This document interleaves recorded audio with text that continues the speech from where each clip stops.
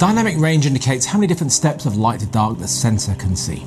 13 stops of dynamic range literally means 13 stops of the light to dark range.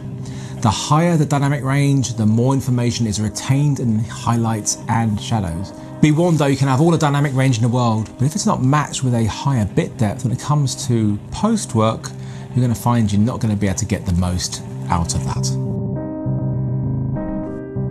What is bit depth? You hear 8 bits, 10 bits, and if you're lucky, 12 bits and higher.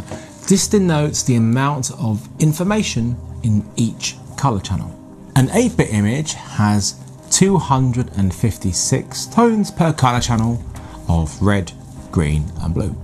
This figure doubles per bit. So when you get to 10-bit, we have 4 times that number. So it's 1024 different variations of red, green and blue. And so when you get 12-bit, it's 4 times that, and so on and so forth.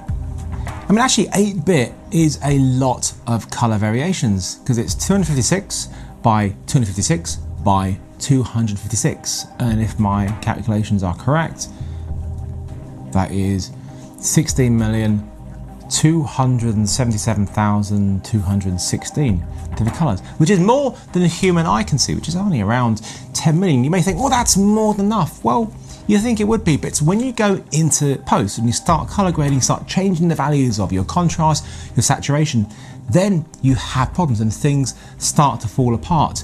You really do need a higher bit depth, otherwise you're going to end up with this horrible thing called banding, and look how nasty that is.